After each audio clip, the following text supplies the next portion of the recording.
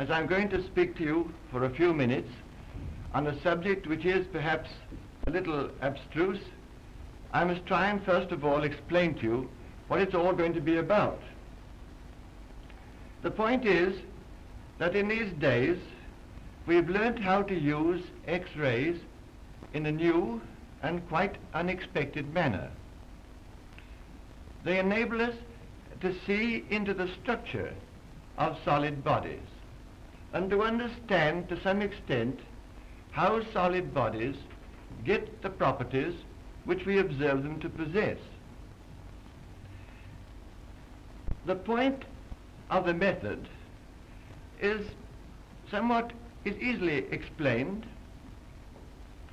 You understand that we use our eyes to see objects and to gather from what we see our impressions of their size, volume, appearance, and so forth. Now we use for this purpose the rays of light. And light we look upon, conveniently, as a wave motion in the ether, the waves having a particular size, or rather having sizes which vary about a certain mean value. The objects that we see are all very much bigger than the light waves that we see with. If it were not so, we should not be able to distinguish the details.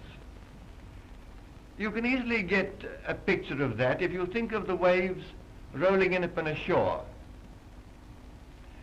If the rock that stands out in the mouth of the bay is very much bigger than the waves that are rolling in, it'll make its impress on the wave system.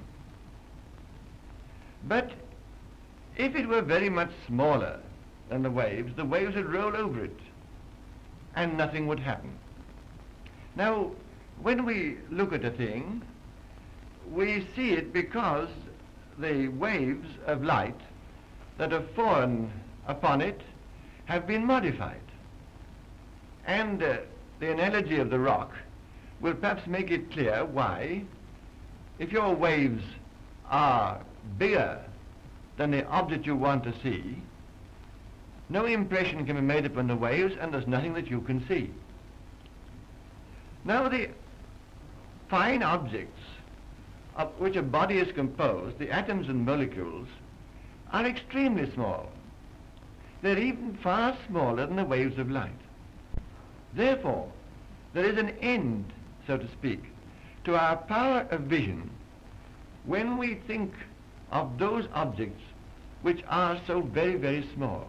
Not even the finest microscope that ever was made will bring us anywhere near seeing the atoms and molecules. But in the X-rays, we've got a new sort of light. A light which is something like 10,000 times as fine, as delicate as ordinary light. And here's our new chance. And that which I want to speak about now for a moment or two is what this new light enables us to see. And when we use the word see, of course, we're not using it in the ordinary sense because our eyes are not attuned to these very fine waves. They're only attuned to the ordinary rays of light. So we have to use artificial means, such as photography and similar methods, but we can manage nevertheless to understand what these fine waves are trying to tell us. And in a word, we may say, with no very great stretch of meaning, that we actually can now see the atoms and molecules in a body. But there is one condition. This vision is only granted us when the atoms and molecules in the body are arranged regularly. For we cannot even now see a single atom or molecule, but we can see a regular array. It's just as if you're looking, say, at a regiment of soldiers marching far away, and because with one united movement they all move their bayonets and the light flashes on them at one instant, and you gather a spot of light in the distance. So by that regularity, you've been able to see something which you couldn't have managed without. There's a certain regularity in the structure of nearly all bodies. The regularity is manifested by the outward appearance. When it's manifested very boldly, bravely, you say, oh, here is a crystal. After all, a crystal is simply a body in which regularity has been imposed upon the arrangement of the atoms and molecules in it from the very beginning until it grew to be the size at which you see it. And ordinary bodies that don't look crystalline, nevertheless, are very often subcrystalline, we may say. Crystalline in that little groups of atoms and molecules are trying to arrange themselves according to the proper pattern, but never get quite big enough for you to see. It's curious how the X-rays have told us that ever so many objects we never thought of as crystalline really possess regularity of structure, are really crystalline. Even such things as rubber and wood and the cloth and the wool fiber, they all show signs of this regular arrangement or crystallization. Now I won't try to describe to you how this is done because the time is too short. But now let's just look for a moment, say, at one or two of the results. Here's a model. Now this little model is one of the very first that we made by means of these new methods. It's about 14 years ago since we first understood the structure of the diamond. I had the very great pleasure of showing this little model of a diamond in the United States in 1914, and at Schenectady and at Ithaca and many other places. And the model has helped us much. The balls that we use to make our model represent atoms of carbon, for of course the diamond is made entirely of carbon. The struts that bind them together represent broadly the bands or bonds that tie the atoms together. Then, what is it that this model represents? For I have to use a ball, a black ball to represent an atom, and a piece of brass wire to represent a bond, and the atom cannot be like a black ball, and the bond cannot be like a piece of wire. What is the left then? What is the point that this model illustrates? It illustrates structure. It illustrates how the atoms are arranged with respect to one another. And you see how, for instance, each ball is surrounded exactly by four, symmetrically placed. Isn't it interesting to see in this model that the chemist's idea of a carbon atom is realized in actual fact? They have told us, the chemists have, for many years, that each carbon atom in a compound, and when fully saturated, as they call it, that is to say, having its full attendance of other atoms, has four in its train. And they're arranged round it in positions which should be all alike. And here, in your diamond model, you discover that the X-rays have told you exactly what the chemists have been trying to say for all this time. Each atom has got four neighbors placed exactly symmetrically about it. When we first made this model up, we had arrived at a satisfactory conclusion about it, and we began to put it together with matches and little bits of wax. And then in our pleasure and excitement at seeing what we'd got, we rushed off to our friend the organic chemist, and we said, will you come and look at the diamond? And he dropped his apparatus and came along, and he gazed at it for a minute, and he said, why, look at the benzene rings. We hadn't noticed that particularly, but if you noticed a little ring of 6, everywhere on the model. That is the grouping of the carbon atoms in rings of 6, which is a fundamental feature of organic chemistry. It's the feature which leads to all our knowledge, amongst other things, of dyes and explosives and many drugs. And here in this model is the ring, so to speak, in the flesh. The chemist draws it, always draws it like this, so. But that is a diagrammatic representation, and here, so to speak, is a big step nearer the real thing. Now this diamond, as you see, when you look at it like that, has a peculiar structure. It's the same however you hold it up like that. And if you've ever seen a real diamond of a tetrahedral form, as they sometimes are, you'll recognize how out of this shape can grow that tetrahedral form as it is found in the native state. Now a word about the scale. Of course, this scale is a very great one. As a matter of fact, the scale is 450 millions to 1. So that if a diamond, say, in one's ring were magnified to the size of the earth, then the structure would be of this order, rather bigger than this, but it would be something of this order.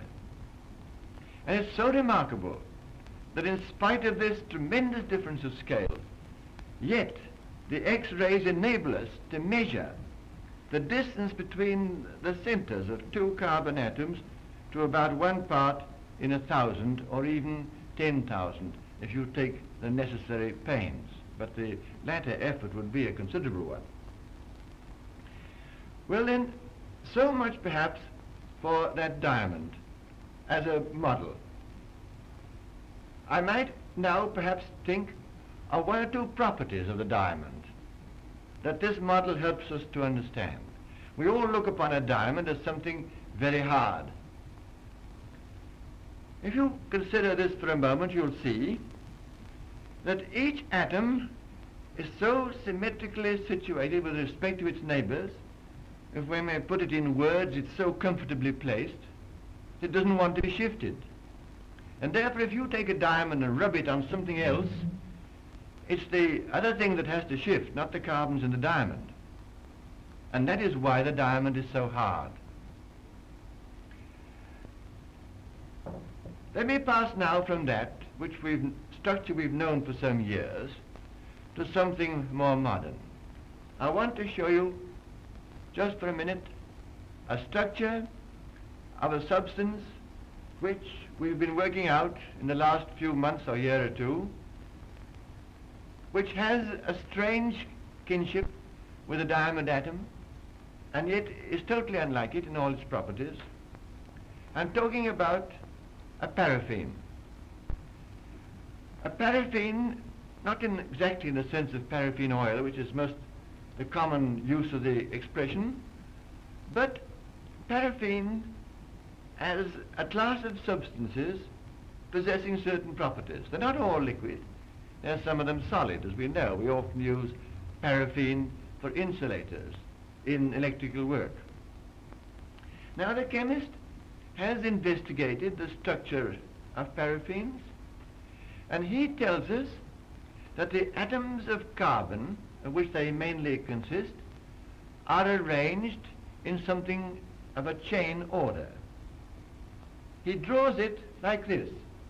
He says a carbon, a carbon, a carbon, a carbon. It may be many carbons. We represent them like that. He says that each carbon has hydrogens attached to it, like that, all the way down the chain.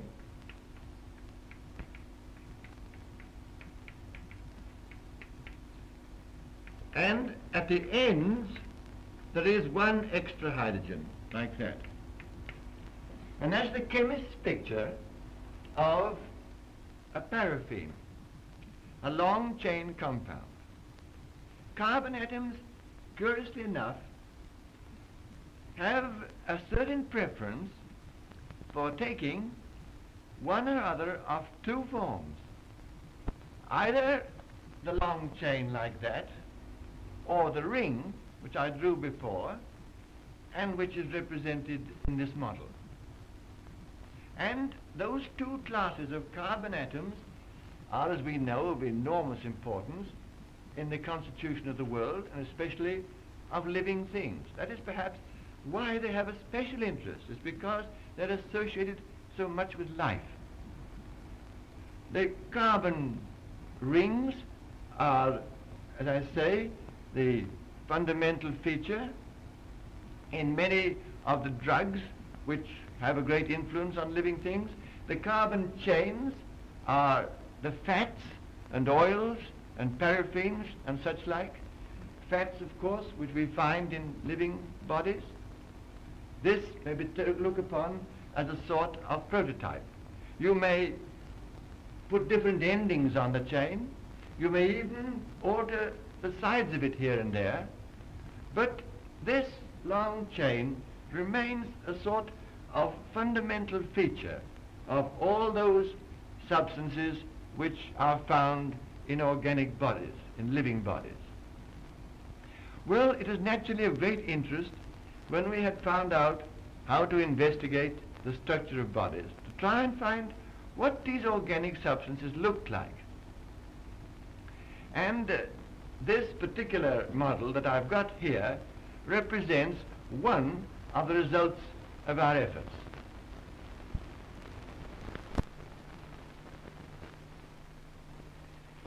Now let me try to explain to you this model. It represents a paraffin, one of the substances of which we've been speaking. These long successions of discs are the separate links in the paraffin chain. It mustn't trouble you that the representation here is by a white disc, whereas in the diamond it is by a black ball. Remember that in either case we do not know in the least what the atom is like. All we use either balls or discs for is to indicate position.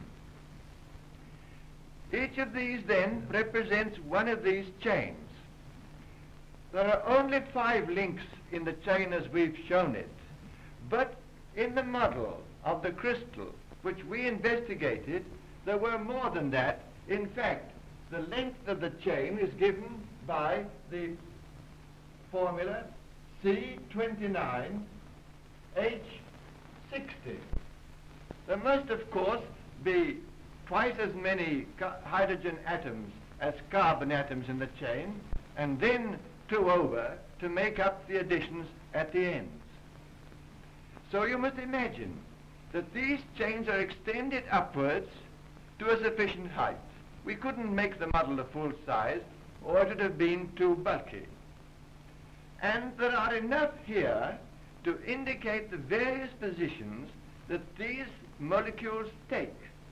Some, you see, are slanted slightly one way and some another. And the whole unit that makes up the pattern has to be represented by a sufficient number above and below this sheet. The scale is the same as the diamond. In fact, it is 450 millionths to 1. The form of the molecule, of the crystal, tells us that the molecules stand straight upwards, and the X-rays confirm this. And moreover, we find, by comparison with other paraffins of different lengths of chain, that the length of the unit this way grows steadily, atom by atom, the height of the unit cell being exactly proportional to the number of carbon atoms in the chain. The exact height is 77 angstrom units. The angstrom unit being the unit which we use in this particular work. Now, each of these discs, of course, represents a whole group. It represents this group which I'm outlining here, like that. And it represents that group in the work which we do in trying to find the arrangement of the atoms in this long organic molecule. The accuracy of the work is quite considerable. We cannot, it is true, say with any great exactness what the exact arrangement of each carbon and each hydrogen atom is, but we are able to discover certain facts which are sufficiently explained by the model. We know, for instance, that if we go straight up, the spacing is quite regular, just as the chemist draws it. Just as he draws his carbons in regular order like that, that order is actually preserved in the model. But we do find one new thing. We find that they cannot be absolutely in a straight line. In fact, the first, third, fifth, so on, are different to the second, fourth, sixth. Now, if you're going to make them different without altering their constitution, the only way to do them is, if they must be regularly arranged like that, and they're not in a line, they must be sidestepped, one that way, and one that way. And that is why they're so shown on the model. That is what the X-rays tell us, that there's a sort of zigzag arrangement like that, which the photographs we take unmistakably convey. Next, we get a good impression of how wide the molecule is. The molecules are apart, and we can compare what we get, curiously enough, with what the diamond has to tell us. After all, these are carbon atoms just as much as those are. Is there anything in this structure to remind us of the diamond? Yes, there is, exactly. And that's one of the interesting points. Now let me turn this round, like that. And now look at this side. And now you observe the black discs in the middle of the white. Well, those black discs are drawn exactly as if we had represented a diamond there. Do you see, if I compare that side by side, say there and there, that ball comes up to a black disc, this to one, and this to one. In fact, when you look at the diamond itself, you see the zigzag. I put it upright like that. You see the zigzag of the chain. So the actual little bit of the diamond is reproduced in this paraffin. And not only then is the benzene ring, which chemists have made familiar to us, to be seen in the diamond itself, but also this curious zigzag arrangement, which is the foundation of the second great class of organic substances, the long chains. And it's very odd that the diamond, which is, so to speak, the unique crystal of all, and the compound which consists entirely of carbon, should find its chief features reproduced in the great list of organic substances which play such an important part in the world. This piece of work has not long been completed by Dr. Miller in the David Faraday laboratory.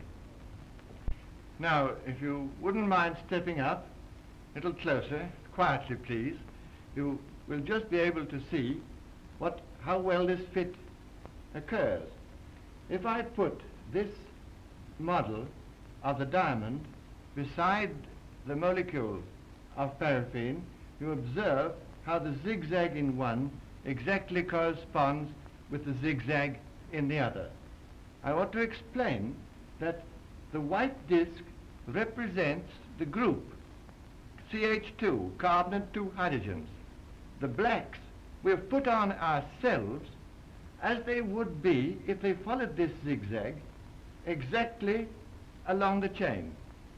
And the point is that the spacing is exactly right, and the blacks fit inside the whites, leaving, so to speak, something for the hydrogens. Of course, the hydrogens must be so far extended in space, or at least the groups must be, that each molecule touches the next. And I may say that we nearly always find that when this grouping takes place, the distance between one group and another is 3.5 angstrom units, a distance which I think is the same as what Langmuir finds in his chains. I may say one other point perhaps. These long chains are ended by little groups of these CH3 sets. The carbon here is very well surrounded by hydrogens. It's got no particular attractions for other atoms, at least they're not very strong. So where you see a molecule here joining on to those that are below, you must picture to yourselves that the 3 hydrogens round here are resting more or less on the hydrogens of the lower layer, and that there's no very strong affinity between them. In fact, the whole set of molecules up here forms a sheet, and that sheet is resting on another sheet down below, and the intervening molecules are hydrogens, groups of hydrogens with very little attraction to one another. Now you see why paraffin is slippery. It's because these layers are able to slide on one another so easily because of the feeble attraction between layer and layer. And so one of the most interesting features of all this work that I've been trying to explain is that when you get your model complete, you'll begin to see explanations of those properties with which you've long been familiar. And that's, I think, perhaps the most interesting part of the work that we do.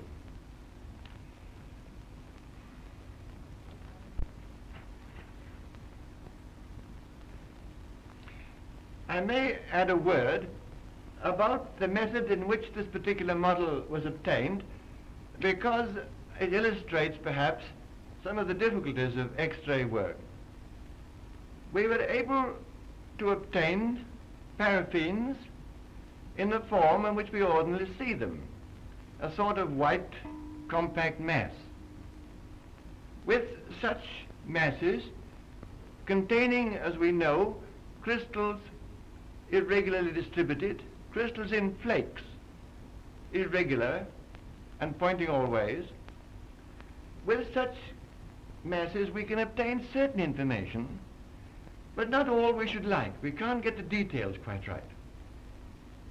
And we'll sought a long time for a single perfect crystal of a paraffin. They're very rarely seen. It happened that one of the workers in the David Faraday laboratory remembered that in certain chemical investigations he'd once made of a rare oil, of an oil from the East Indies, super oil, there occurred crystals which were undoubtedly a paraffin, the constitution of which he himself had approximately determined. We got some of those crystals and found they were quite good, and as one of those more or less perfect crystals that the work was finally brought to this particular stage. It's not complete now, for we don't know exactly what the size of the hydrogen atom is, nor the relative size of a carbon. All we know is the groups are spaced regularly like this, evenly spaced. The even spacing we know exactly, to 1 part in 1,000. We don't quite know how much they are sidestepped, but we do know roughly. Now this knowledge is the kind we gain from applying the X-rays to these bodies. The long chains are simply one particular set of organic substances. We should like to do the same with the rings. Now some progress is being made already. The long chains happen to be somewhat easier to work with. You can find the result of putting on different terminals, turning a paraffin into what is called a fatty acid. You can take a hydrogen away at various points along the chain and substitute an oxygen, making what chemists call a ketone. And we can find where that oxygen has been put on the chain and show how the general shape of the crystal has been a little altered. And in this way we hope to go on and to find with many workers engaged as they are now, the structure of all these compounds and the relative positions of the atoms in these substances, and not only the organic substances to consider, but all the substances in nature with which we meet. And if we know how the atoms lie with respect to one another, we're able to gather information which helps us in understanding the properties of these bodies. The organic bodies, of course, depend almost entirely for their properties on the relative positions of the atoms and the molecules. That's why the organic chemist makes so much of what he calls stereometry. And if X-rays can help him by showing exactly how the atoms are arranged, why then we are helping in a very useful way, I hope, to advance the cause of scientific knowledge. And that is really what this X-ray work is trying to do.